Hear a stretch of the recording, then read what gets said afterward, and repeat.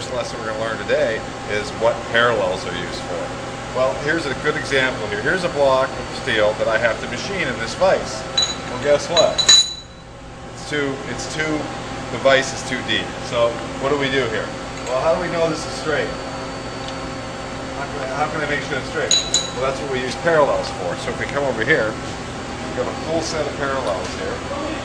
They come in 1/4 inch increments. You take a set of parallels out. That'll make sure the piece is above the vise. That's good. And that holds as much of the part as you can. So now when we tighten that down, our part has been raised so it won't, when our machine tool comes across, it won't run into our $500 vise here. And my boss is a happy guy. So that's what parallels are used for. Now if we come over here, again, this is a full set, and these are 6 inches long to match a 6-inch long milling machine vise. If we come over here, same thing, this is a little grinding vise. And if you can see on here, this is too low. Again, what will I do to get that straight? We put a parallel in.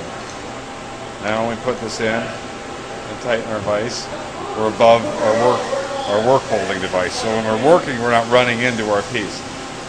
The set I showed you originally, the 6-inch parallels are used for milling, but as you go through your career, you end up with a lot of parallels. As you can see, I've got 9-inch long ones, I've got all these little ones over here for different applications. And over the course of 30 years, one of the things you'll end up with is a lot of little blocks of parallels to set your work up on. So that's your little lesson in parallels, broadcasted today from the greatest shop in Erie, Industrial Sales and Manufacturing. I'm Phil Kerner, Tool and Die Guy, and I'll see you on the next video.